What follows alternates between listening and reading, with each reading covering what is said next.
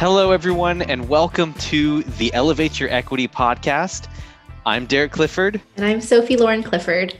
And we have another exciting episode for you today. We have an awesome guest here. It is Mercy and Hendra, and they are successful real estate investors who invest together. Coming as a foreign student to the United States, Mercy and Hendra earned their degrees from San Francisco State University. And after graduation, Hendra has worked on IPO Startups, Fortune 50 and Big Four corporations, while Mercy worked in the hospitality industry and successfully operated multiple restaurants as an entrepreneur. After investing in single families on the side to save for their son's college fund, they realized that just wasn't scalable and it wasn't fast enough. So it prompted Hendra and Mercy to start to look into multifamily together by late 2018.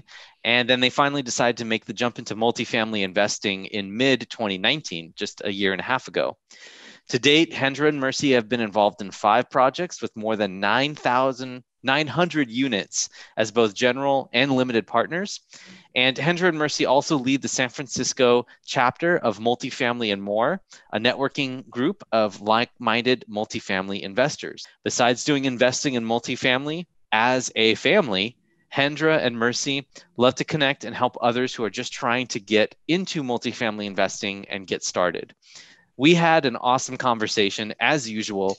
It was great. They did not disappoint one bit. And we talked about a lot of stuff, didn't we? Absolutely. One of the things that stood out to me the most that we haven't really heard much of, or maybe it doesn't come up often, is the fact that they are able to incorporate and integrate their child into their ventures. And what's really, really amazing is that their 13-year-old son, has been watching them and has been learning the ropes along with them inadvertently.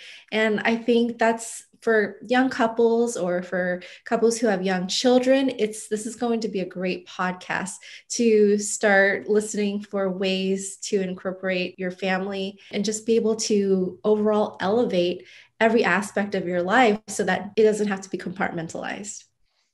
Fantastic. I love it. It's such a great interview. So you guys are going to be very excited to listen to that part of the show.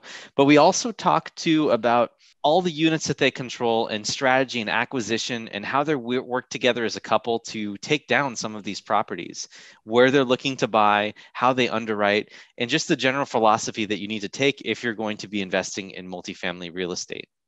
Absolutely. And as you're listening to it, you'll pick up on the great synergy that they have as a couple and how they really utilize each other's strengths to support one another, just from underwriting to overall vision and execution. So I think this is going to be a wonderful, amazing podcast for just listeners out there who are maybe struggling to juggle and balance everything. This is one of those podcasts that you're going to have to take some notes.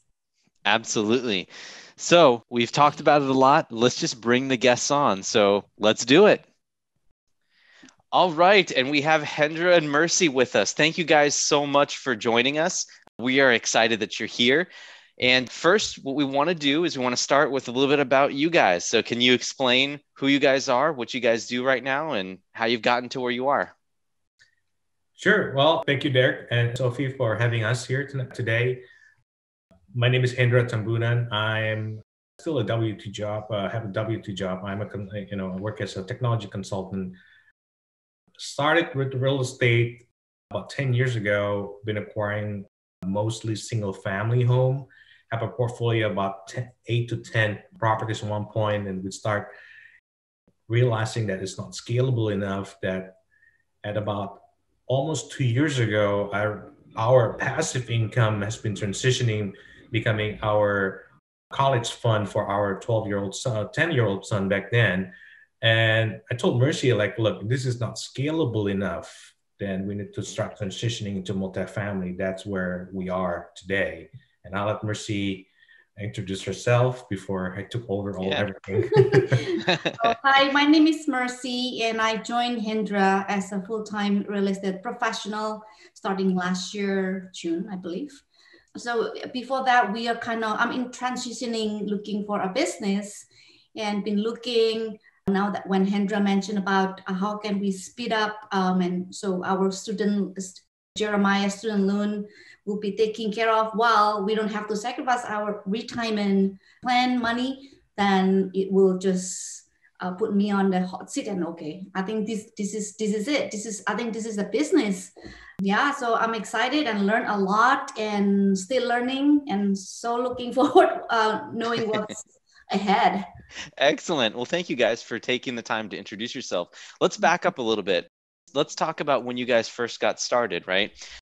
How did that conversation happen when you first sat down with each other and said, we need to explore real estate? Was it more of like a gradual thing, or were you working a W-2 and you kind of had this thing on the side, or you had family members that did this maybe?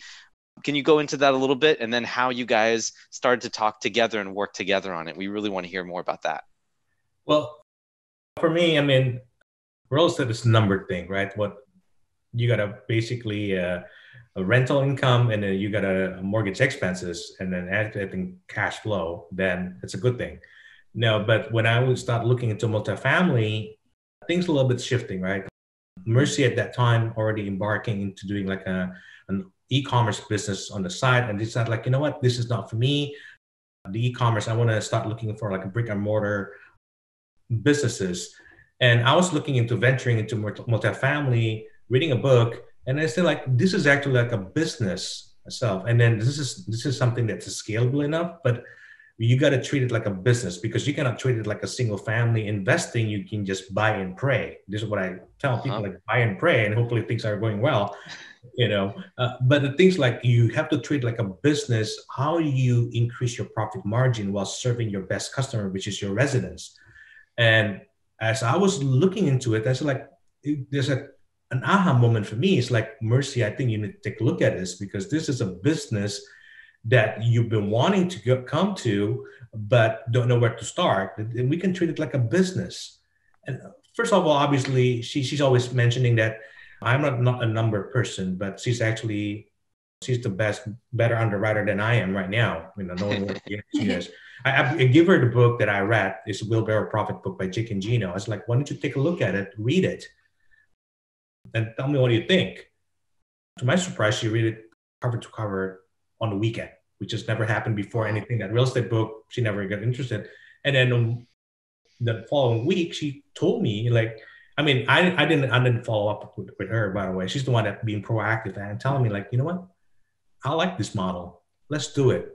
And I told her, like, look, if you want to do it, then I need your help, because me as a W-2 employee, I can never do it myself and then make it scalable. I need someone, my spouse especially, that I can trust, that we want to team up and do it together. I mean, that's from my perspective. That's how we start. And then Mercy, you can add more color commentator. See, the things that the book that really speak to me is Gino was a chef, and I'm coming from a restaurant business as well. So I operate a restaurant. So I kind of understand, because he put the example in his restaurant. So it just really resonated me very well. And when he's talking about how we can improve community, so there is the aspect of human touch on this business. So it's not just real estate, the building, construction, the number, but there's a human side that's really intrigued me. Oh, this is something that I would love to explore. Very nice. So let me see if I can understand this. So when you guys got started, you always have been business minded, it sounds like, right? And when you got into this, do you guys have any single family experience at all, or you guys jumped right into multifamily? No, we do have single family. We got about 8 or 10 properties, single family. Got it. Okay. So you guys saw that there was some power in real estate, but you wanted to scale up. And I really love how you guys said, hey, let's work together on this. There wasn't one individual person that said, I'm going to read this. I'm just going to start spending time on this and not even think about the other person in the relationship, because you'd be surprised how often that does happen. And there can be a tendency for that to occur a lot in marriages. So that's fantastic. Did you guys ever have, like, going back a step further, when you started investing in single families, did you guys have a joint vision that you guys kind of worked on together? Or how did you guys start investing in single families from the first place? Well, she always give me a blessing to do the single family as long as I'm not losing money, right? So it's like, right. But, Very wise. Yes. but yeah, obviously, I mean, she's trusting me to do it, right? Obviously, there's always going to be a time like, hey, there's a problem or turn out that we have to fix something. It happens, right? She understands. She's very forgiving on that sense, by the way. But obviously, she just basically allow me to do it. And then sometimes, as good as it sounds, we just actually I feel a little bit more pressure. Obviously, trying to preserve, right, the trust that she gave it to me to begin with. But sometimes things happen, and then it doesn't affect our relationship, but it's just adding more pressure to me as a husband because hey, my wife trusting me, all the saving and things like that to invest, and I better do it really well, right? So now when we're shifting it as a team, it's not me trying to share the burden to her, but I just saying like, hey, this is something that's scalable enough, but we got to treat it like a business. It's not just like investing, buying, and praying and hoping that things work out really well. But we can work out a team. You coming in from the entrepreneurial background in the hospitality industry, I'm coming from the tech industry. Let's team up together as a one unit, right? As a family, and we can scale it up together, work together. And that works really, really well. I mean, I've seen people that's actually when the family team up together in multifamily, they leap, 10-fold or 100-fold sometimes just because there's the synergy that work really well. That's why we saw it. That's great. Yeah. And I love how you both talked about, it sounds like you reframed the whole aspect of real estate instead of looking at it as like, oh my goodness, this is a whole new venture. We're going to have to start from square one. It sounds like you both really took some inventory of your skills and your experience and your background. And then we're able to just say, hey, this is, like you said, I love what you said, Hendra, this is just another business. And then Mercy, bringing in all of your skills and just being, like you said, synergizing together. Now I'm curious too, throughout that whole process, what I want to kind of understand how did it overall strengthen your relationship and where did it create some tension? Oh, the one that is really create the tension in the beginning because everything is new for me. I think the learning style. So Hendra is kind of person, he can walk and he can mention to me, can you imagine this? Can you imagine? No, I cannot imagine. It's not, I cannot imagine that. I need you to draw it for me. So from that point, I'm mentioned to Hendra, this is the way I learn. So I am more visual person, more kinetic. So he literally have to draw it to me. This is the circle and it's going here. So I love reading your book there. It's amazing. Oh, thank you. Thank you so much. First thing first, I'm looking at all the charts, the picture, because that's how I learn better. Thank you. So the learning style that it's kind of first separate us and then now it's strengthen us because I literally mentioned to Hendra, and also the communication style.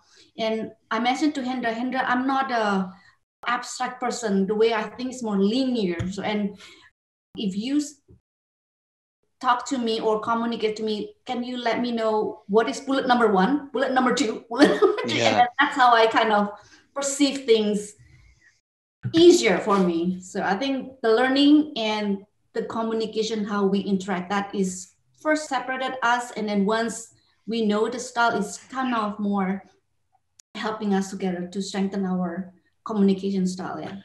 So if I can add also on that one, it's actually sort of like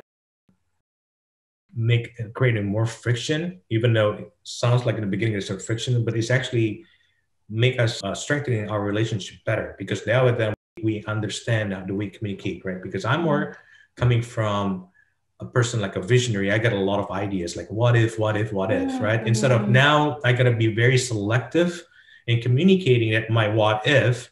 So pick the one that is more concrete and explain it to her in a visual way, like, hey, we can do this and do that. Another election, that's going to be plan B. Instead of like from plan A to plan Z, throwing it up to the wall, now I got to be let it that sink in my brain and then selecting which is the top 2 or 3 for her to digest.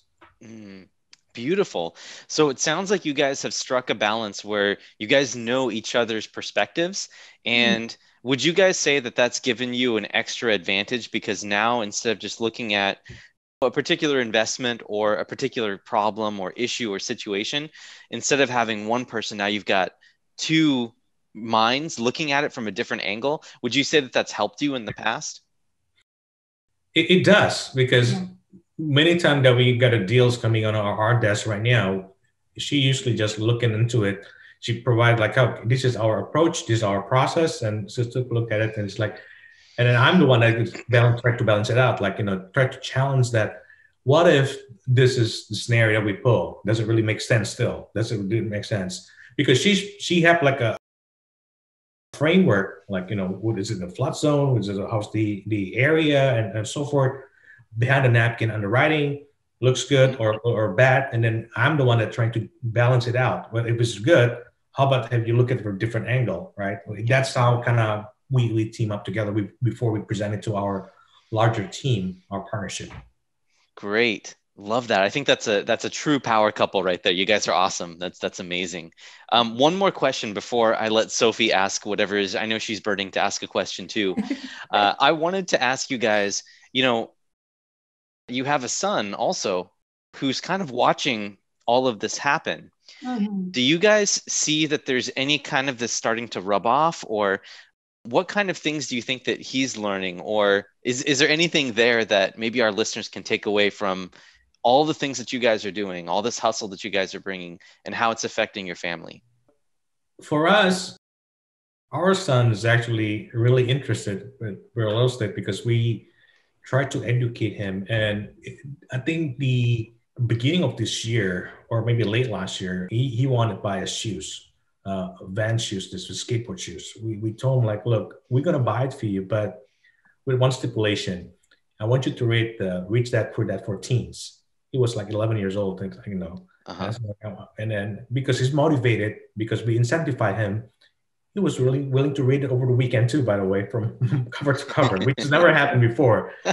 And then I test him too. Like we tested him. So what is your takeaway from the book? He's talking about asset and liability. What is asset? Asset is something that put money in your pocket. Liability is something that put money in your pocket. And then get him interested about real estate, because he thinks that real estate is an asset, because he got the concept of passive income from the book. One of our proudest moments as a parent, that when his teacher was teaching the whole class, it's like, oh, if you want to get wealthy, you buy Amazon stock. And then he said to me, like, I think that's a lie. It's like, why do you think it's a lie? Because you have no control over your money. You basically give it to somebody else to control that for you. Then what is the best way? I think he said, like, literally said, like, the best way is buy real estate, because you have control of everything in there, and you can generate wealth from there. Wow, incredible. That's so great. And that's coming out of his own brain to you. That's amazing, you guys. You should be so proud. Yeah. Actually, go ahead. So I also kind of remind him many times, if you cannot hold the principle and there's a possibility that you will lose it, it's speculation. Unless if you can hold the principle, then it's an investment. So every time you want to get something, it's like, okay, oh mom, I can, these shoes, it will depreciate a lot. Yeah. So what is that? No, that's it's a look. so he got it. Yeah. Wow, that's so inspiring. Actually, that was the question that I wanted to ask, because how do you start to help your children understand? Because we're planning on starting a family soon too. And we were just, it's interesting to see couples, again, so like power couples, and having so much on your plate, but then having to balance that out with a family as well.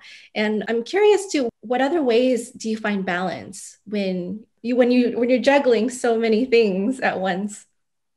I would say that know the limit too, because working together, sometimes you can robbing off your kids in a different way, because you're passionate about real estate, you're passionate about the wind, but sometimes you forget that your role as a parent too. And Mercy is very gracious to remind me all the time, like, hey, there's a limit. When you go out, you want to inspire them, but at the same time, you don't want to turn them off just because you talk about it all the time. Mm. So try to strike a balance. Sometimes it just could be very difficult, but at the same time, you have to constantly being mindful that they are your kids too. They're not really your apprentice. I mean, they're apprentice, but they're also your kid. They need your guidance and your love more than your coaching to build wealth all the time. So Mm-hmm. we try to balance it out. When the moment that well, I mean, he is a teenager now. He's just turned 13. So the moment that he's literally quiet, we know that that's just a hint that we need to stop what we're talking about, instead of business, and start becoming a family again. Such a great tip. Thank you so much for sharing that, because my question was going to be, how do you know when to switch hats? Yeah. And that's fantastic answer. Thank you for that. I like also to show him, hey, let's eat. He's a teenager. He has a kind of appetite right now, and he loves steak. And then once in a while, let's go to Alexander. So we ate in a good restaurant, and then we remind him, okay, so do you know that this is the fruit from our investment, from our distribution? And he's like, oh, this is pretty nice. Yeah, we can splurge. That's awesome. Can you imagine if we have many, properties, and we get all the distribution, and mommy and daddy doesn't have to work anymore, just managing those, and he start getting it. Yeah, no, that's awesome. Wow, Yeah. fantastic. Wow. Did you want to follow anything up, sweetheart? No, that was great. I love that we were able to understand how you work with your son as well. And I'm curious, what if he does in the future decide, oh, I really want to do this full time with you, mom and dad, and I want to, how would you go about that? How would you go about integrating him into the family business later on? Well, we always open though, and then he knows that he want to do real estate. I mean, after that reached that poor dad, he's actually did a little bit side hustle, because he actually told me that, hey, I want to invest with you, and I give him a certain amount, like, which obviously is a 5-figure, and it's like, if you give us this small amount, then I'll let you invest in one of my deals. I can talk with my partners, and then we'll figure out something. And it's like, oh wow, given, like, he was like 11, 12 years old, like, that's way too much for me. I don't even have to saving that much, with all my Christmas money and my birthday money. I don't even have that much. Like, yeah. And then we taught him, like, about the side hustle. Like, we play with him a cash flow a game, cash flow 101 a couple of times. We taught him about our leveraging people experience, people money, and also doing the side hustles. So he's actually doing a little bit of a side hustle of selling shoes right now. I got a few deals. I mean, to our surprise, though, given that he always have a trouble waking up in the morning, but he's willing to wake up at 6 o'clock in the morning on Saturday, just waiting for the shoe drop. That's very encouraging. Yeah, but he waiting for his shoes, like Adidas Yeezy, and then he actually borrow our money, to buy 2 shoes, and then he flip it, make a few $100s from there. But that's how he's doing his side hustle. Because the intention is he want to invest in real estate deals.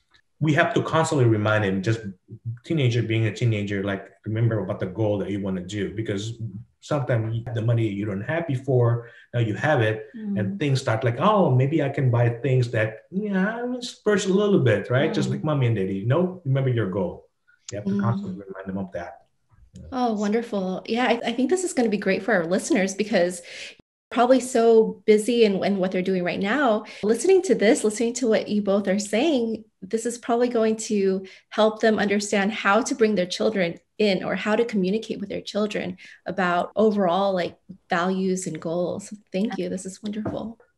We always reminded with our why, right? I mean, we create a generational wealth, but we also don't want to lose the next generation, which is our son in this case here. Because many times that we get into business, to multifamily, but we forgot the reason why we're doing this. And we don't want to lose our next generation, or our son, or even our grandson, right, to experience this. Sure. Yeah, I think a lot of people make that mistake where they focus or dedicate their lives to real estate investing, but then they forget that they have a life. And I made that mistake also, and Sophie helped correct me back onto the path of, why are we doing this? And so I think asking that question all the time is great, but that's why we are so into bringing in as many people that are willing to work with you on this, so that there is a relationship there. There is something there that you can talk about, and you can pursue growth together, right? So it's not like you're shutting anyone out or trying to like hide in your cave like men tend to do, right? And just work on it. And then you start getting conflicts of interest and time and resources. And, if you're spending all the weekends not with your family, but just underwriting deals and trying to find property, talking to brokers on the weekend, that just isn't sustainable. So that's why we're big proponents of people working with their spouses and their family to get something going, no matter what it is, start creating some sort of passive income. So thank you very much for that. Now, I want to move on a little bit, and I want to talk about what you guys have going on, because you guys live out here in the San Francisco Bay Area. You guys are out in the East Bay. And I think what's very cool is that I remember seeing your son there a few times at some of your meetups. Let's talk about what you guys have going on right now. I know on your website, it lists the portfolio that you guys have, which is very impressive. But can you guys talk a little bit about what your real estate investment portfolio looks like right now and what you're looking for and how you're working together for that? Yeah, for us right now, we do have our main portfolio has been in Dallas. We added one more LP position in Dallas, but that's about it. Since then, since summer this year, we start branching up to Kansas. We got a couple of deals that we're working on right now. Obviously, Mercy's have been helpful. Like what you said earlier before, like I've been juggling many different stuff with W2. There multiple times. She's my saving grace, to be honest, though, because there's a time that I feel so overwhelmed. We literally, the way we put our office, we're sitting next to each other, and she just turned around to me, "How can I help you today?" Right? That kind of thing that's really helpful, because there are many times that I feel stressed and overwhelmed, and then she just turned around, "Hey, let me take care of that for you."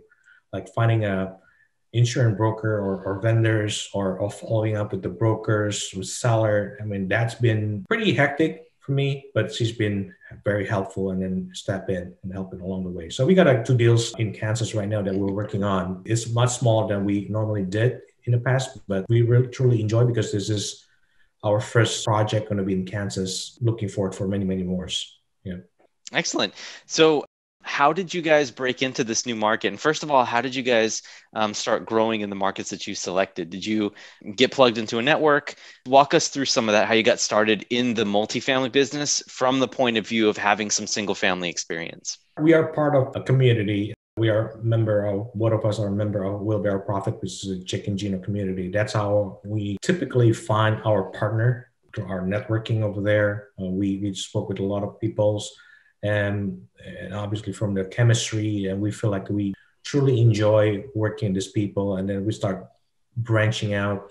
And our criteria in entering a market, typically we're looking for having a people that can be a boots on the ground, that know the market well. We almost never come into a market where there's no people that live over there. So that's how we usually started into getting to the market, any market. Yeah. Mm-hmm. Got it. Okay. Fantastic. So you start with boots on the ground and the internal network. And maybe to back that up, how did you get into the network as well? Because there's probably many people that are listening that want to find out more about how they can start just like you guys did. Yeah. If you want to reach out to me, I'm available at Facebook or my website, Hendra Tambunan. I'll be more happy to introduce you to Josh Rusin, who's the community director with Jack and Gino. They always open up for our conversation. No string attached. There's no sales pressure or anything like that. Just connected. And then also, there's a lot of different networking group. Mercy and I are hosting San Francisco Multifamily and more. Mm-hmm. It's a networking community too. Even though it's labeled San Francisco Multifamily more, we're not really necessarily looking for San Francisco market. We just like a localized multifamily and more family, which is a nationwide brand that we focus on the San Francisco Bay Area chapter where people can connect it. We do have a lot of sister chapter coast to coast. And actually, that's not true anymore, because we have a Honolulu chapter too now. So where people have any interest, like in Cleveland, Chattanooga, or Florida, or any other market, we do have a connection over there that I'll be more happy to connect people and helping people to get in maybe knowing the broker over there or boots on the ground on that market. Excellent. We know wheelbarrow profits from bigger pockets, right? That's how you. That's another one Yeah. too. Also, you have another bigger pockets. Yep, Yeah. you can connect. Very, very So, good. Yeah, I think we had connected at your meetup a few times, and then COVID hit, so we weren't able to continue that, unfortunately. But I was looking forward to meeting you guys again in person. Once I mentioned what markets I was looking in, you guys just stepped in right away and said, "Oh, here, there's someone you should meet who's investing in Indiana. Please connect." So really, really appreciate everything that you do to try to connect people, no matter what experience level they're at. So I definitely encourage our listeners to reach out to you guys, and then also go on to your Facebook group, and then your guys' website. There's plenty of ways to get a hold of you guys as well. But we'll get into that a little bit later on. I still have some more questions for you. But I will take a minute to pause right here and see if Sophie has any questions that she wants to ask right now. I'm good. Okay, so let me ask you guys, what was, of all the things that you guys have done, from going from single family to multifamily right now, what was in your mind the best property or the best transaction that you guys have done? Oh, that is so different in its property. Mm-hmm. I would say my personal favorite is actually one of the deal in Dallas. It's it's about 104 units.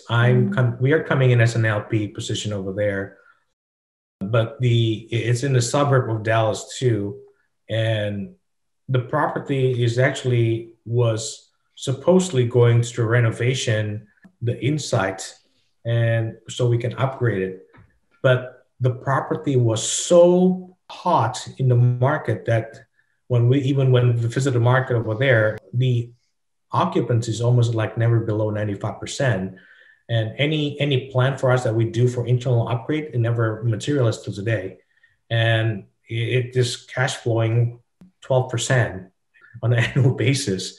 So yeah, I mean, for us, I'm really happy. And then, we use our QRP money for that one. So I mean, it doesn't goes to us, but hey, at least my QRP is growing. That's right.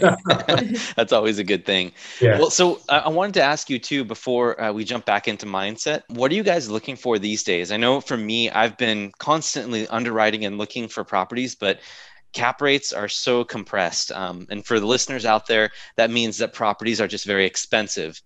So for every dollar of cash flow that you're looking to acquire, the purchase price is very high. That's what that means. And so it's very competitive because a lot of people out there are understanding that multifamily in this economy with COVID and everything, real estate is at a premium because interest rates are low. People are moving everywhere. They're moving to markets that are a little bit cheaper. And so real estate is definitely the star in this economy, whatever it is right now that we're in. So how are you guys approaching your acquisition strategy? Are you guys wanting to continue that more suburban areas outside of metro areas? Can you walk me through a little bit more of your acquisition strategy and where you're looking to acquire? So we are more like focusing more for workforce housing. So we're not really interested into like an A-class asset, which typically for B and C, most likely a C plus B minus with a very good location, right? Where people can raise family and feel secure and safe. Typically what we're looking for is just some upside there.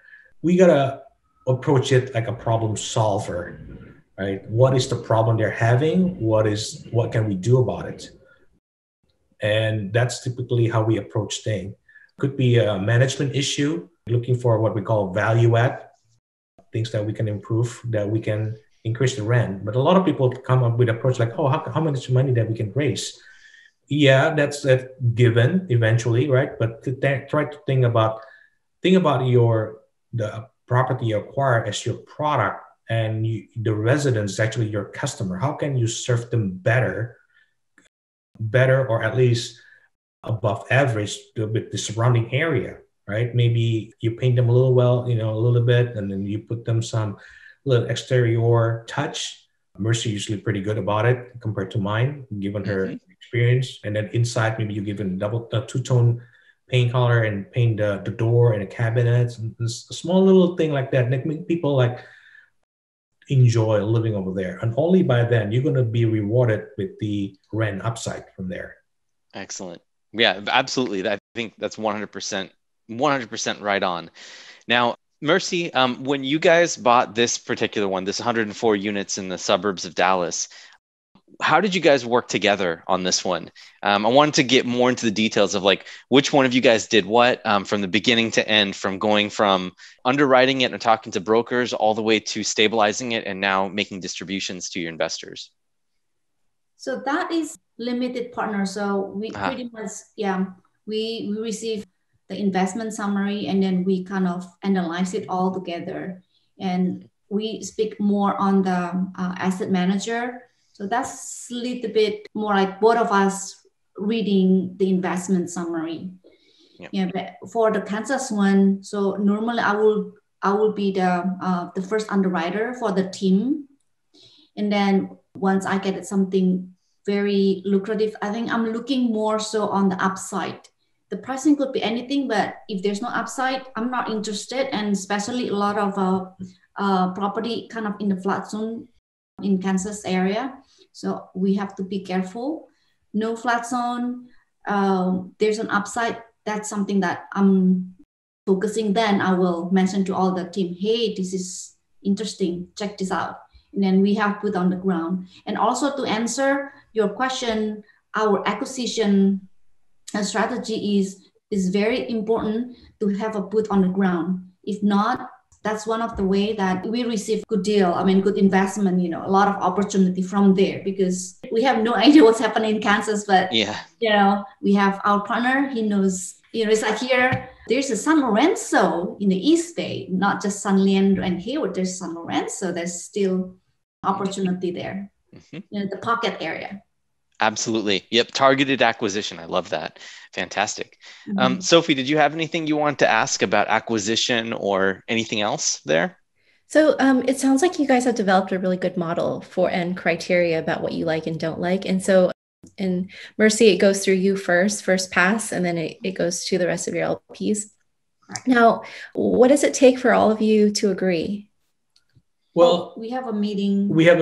Obviously, and even though our criteria might be the same, but in some of the way we underwrite it, it's going to be a little bit different, right? We tend to be more conservative. We also have a partner to be a little bit more aggressive. So that's where we open up for our discussion, right? We try to have a healthy conversation, like why I like this one, why I don't like this one. And then that's how we agree, right? We agree or disagree to move forward or not, right? I mean, that's the beauty of a partnership. Even though within us, there's a partnership, there's also a larger partnership that we work as a team, try to understand each other, like, hey, which model that worked or not, right?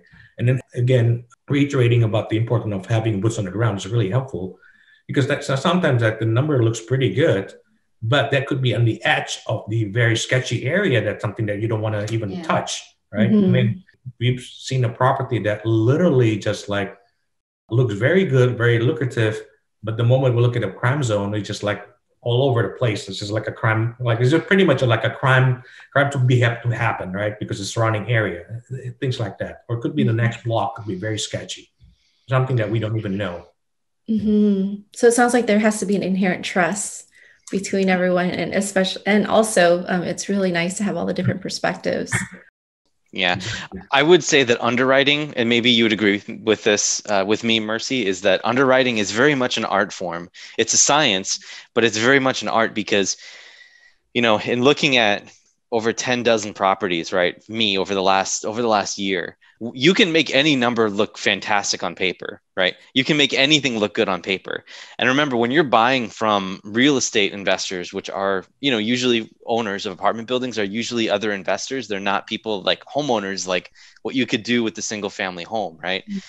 They're more sophisticated because they're setting the price for as much as they can get, but also try to reflect reality, usually in that case. And so that's one of the reasons why we're seeing the pricing moving up. But it's really important to be very, very, very conservative right now in the economy that we're in with your underwriting, but also treat it like an art form to find creative solutions, right? Maybe there's a solution that not even the seller is aware of that you could go in and implement. And so I think that's where a lot of the value is. And I think underwriting is key. And I'm glad that you guys all work together as like aristocracy to try to figure that out. Absolutely, yeah. I mean, what you just said is really true, Derek, because we live in California, right? Anything outside California is always cheap, But Yeah, again, the that's number right. doesn't make any sense. I mean, for us, seeing like an increase of $100 to $200 is pretty common in the Bay Area, but not outside there. And then we put that kind of hat thinking our underwriting in Midwest or Texas, that doesn't fly out, right? I mean, hey, it's $200 in the market.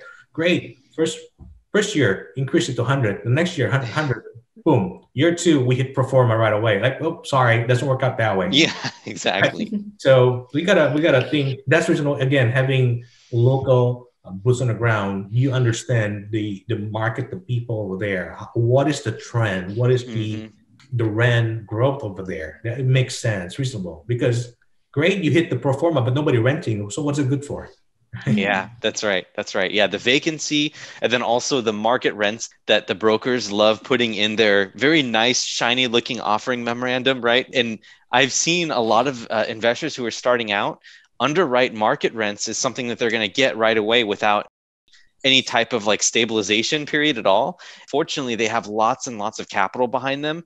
And then they don't end up going further than that first deal because everything falls apart and their investors start losing faith. So I think that being really, really conservative on the underwriting, but also creative enough to understand what's realistic and can be achieved given market conditions with growth. I think that that's what you guys are doing beautifully right now. I think that's what we need to all look for. But it's tough. It's very hard to do that properly because it takes a lot of minds to look at one situation to make sure you're not missing anything. Because if you are missing something, that could be detrimental. And just one real quick story on that. Me and one of my partners found a property in Cincinnati that was a small 24 unit. And the numbers looked fantastic on it. It was rehabbed already. It looked great. And we almost got to the point where it was under contract, except Vinny Chopra is one of our mentors that we work with, right?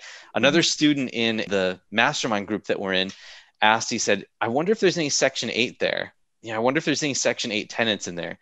And it turns out that the broker was not wanting to answer that question and doing some more research and pulling in another property manager to take a look at this property before we get under contract. They're like, oh yeah, that's all Section 8. That's why the market rents are so high.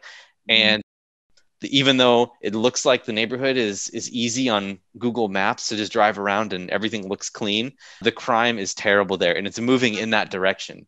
So really, this investor or this seller was just trying to dump it and trying to put lipstick on a pig and find someone like us in California who doesn't have proper boots on the ground or a team to just pay an exorbitant amount of money for that type of property. And so it's just, you got to be super careful because they're very sophisticated, these sellers. And you just have to make sure that whenever you're buying a property, if a deal is too good to be true, then it's too good to be true. There's always a reason. Yep. Trust and verify. Yep. Trust, but verify. I love it. Especially now. If you guys had to do it all over again, what do you wish that you knew when you were starting out in investing in real estate, even from the single family side, when your son was very young? I would say that I'll jump to multifamily right away. Yeah. Agree. And find a community that you can plug in. Our mantra has been the ABC of multifamily: always be connecting. Any partnership, any deals, it's all goes to come from connecting with people, whether connecting with community, learning from each other, and grow together from there. I mean, this is purely a team sport. So far, I really enjoy connecting with people and learning from each other. Yeah, and that really speaks true because I know that you guys love connecting each other and you guys have such generous, warm hearts to want to give and teach people. And that's really what people need to be looking for, especially for people that are offering properties for limited partnership. I think that's really important to be a good steward of that and not only be a good steward of people's money because they're putting it behind you, but also be a good steward of their education, teach them the right way. Agree. Yeah. Excellent. Well, that's fantastic, you guys. I wanted to see if Sophie had another question because what I would like to do is move on to the rapid round here. We have 5 quick questions that we ask every guest that we want to get into at the end. But I want to let Sophie have the last word. So I'm curious what your shared vision is for the future. Great question. Or have you had time to think about it? Well, we do. We do. I mean, but it's progressive. It's a progressive. Yeah. So for us, intentionally, we want to start it because of a college fund for our son to begin with. Now we want to also try to sponsor other underprivileged kids. We both of us was born and grew up in Indonesia. We work with the NGO called Wool Harvest that allowed us sponsoring kids in Indonesia. Our goal is we sponsor a few of them already right now, but we want to expand that kind of sponsorship for kids that are underprivileged, not just only our son, but also back to Indonesia, our grassroots over there, so the kids can go to school without feeling the pressure and burden of having to work or forcing their parents to work a lot harder for them to go to, just even for graduate from high school. So that's our intention. Wow, that's so inspirational, guys. I love that there's this beautiful, bigger why behind everything you're doing. That's the driving force. So thank you so much for sharing. Excellent. Excellent. Okay. So let's go ahead and get into it. We're in the rapid round right now. And the first question is, number one, what book has had the biggest impact on you and why? I would say Discover Your Strength by Marcus Buckingham. Yeah, I have that one right up here. Yeah. Yeah. One thing that resonated to me is like a lot of people trying to be someone they're not born to begin with. But in each one of us, God already give you a strength that you need to if you perfecting your strength and then bring your weaknesses to the average, then you're going to be the best person of you who you are from that book. And I actually inspired because of Marcus Buckingham book for that reason. The book that inspired me is Limitless by Jim Quick. He titled himself as a brain coach. That is because I thought I am not a number person, but actually it's just a wrong perception. And I learned more on my learning style. And the second book is The Catalyst by Jonah Berger. I haven't heard of that one. Yeah, that's amazing book. Catalyst. And what is the blue book that you're reading? Contagious, yeah. Contagious, yeah, by Jonah Berger. It's all about mindset, how to minimize the barrier, because we also doing a few capital raiser, so it's important as well. Excellent. Yeah, I'm going to be reading those. They're going to get added to my bookshelf reading list. So thank you very much for that. Appreciate that. All right. Number two, if people wanted to be just like you guys, what is the first actionable thing that they could do to follow in your footsteps? I would say, don't be like me. Be yourself first. No, in all seriousness, right? It began with you, right? A lot of people we were asked like, oh, should we just come into multifamily as a capital raiser? But for us, look what's behind you in your backyard. Because at the end of the day, if you have more deals than affluent people in your backyard, then use it for your advantage, because there are many different ways you can come in. There's so many value you can bring in the table. Even your skills, right? A lot of people neglect that to realize people I don't know anything about real estate, but you're a project manager. Hey, a syndicator is actually a lot of program management, project management. So if you have a skill set, you're it. You can be a good managing a project to begin with. If you're good in accounting, we need a lot of people that help with the accounting numbers, because of the crunching numbers again. Looking underneath, especially when you do a financial audit, looking at T12, you want to look underneath the line, right? In between, be able to read between the lines. What is it that they're trying to hide from the buyer for us, right? A lot of people, they don't have to be like somebody else. Find your path in the most unique way, even though your goal is the same. But look at what's in your pocket to begin with and use it for your advantage to help the team to grow together. Wow. Absolutely, 100%. That ties back to the answer for your first book, or for your first answer, which was find out what your strengths are. And then when you do that, can you imagine the team that you can assemble when you've got everyone who is a master at their craft, right? That's how the best real estate performers work. They bring in people that are more skilled than them in other areas and just bring it all together. So I love that answer. Thank you guys. That's fantastic. All right. Number 3, what do most people not know about you guys? Is there any interesting or quirky facts that you guys may want to share with our audience so they remember you guys? All right. What is it? Quirky things. I don't know. Yeah. Well, for me, not a lot of people know. I'm actually I have a color deficiency, so I was sort of like a colorblind. So every time like I look at something, even like we just painting our house internally, I gotta rely on Mercy. She's just again my secret. Like, Yeah. hey, you pick the color, I'll trust you. Sometimes I have people's like, hey, this is red. Like, yeah, I don't know. I'll put the Mercy to validate that. That's for me. That's good. But so far, at least, it doesn't impact my analysis of numbers so far, which is a good thing.